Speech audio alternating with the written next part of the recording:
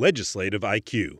Increase your legislative intelligence with Florida's policy, budget, and campaign monitoring service. Subscribe today at legislativeiq.com.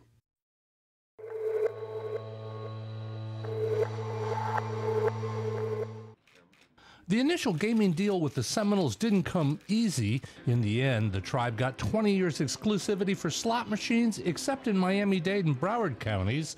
They also got blackjack and other bank card games for just 5 years. The card deal ends July 1st. Senator Bill Galvano negotiated the first deal. He says a renewal is in limbo. And we could really never get an answer in terms of what it is worth to the Seminole Tribe of Florida to maintain those banked card games for the balance of the compact for an additional 15 years. On Thursday, a House committee approved a gaming bill that will ask voters in Miami-Dade and Broward counties if they want resort casinos. Lawmakers would still have to act in the end. Just kind of tells Miami-Dade and Broward that if they'd like to do a referendum before we approve destination resorts and make their will known to the legislature, that we welcome it. So you sound confident they'll get approved?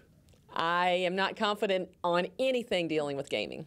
The destination casinos and slot machines for dog tracks in Palm Beach and Lee counties that are in the House bill are both potential violations of the compact with the tribe.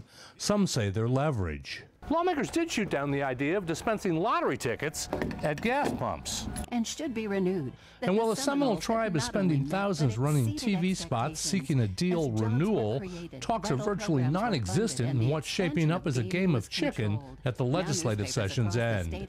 Reporting from the state capitol, I'm Mike Vasalinda. To negotiate a new compact.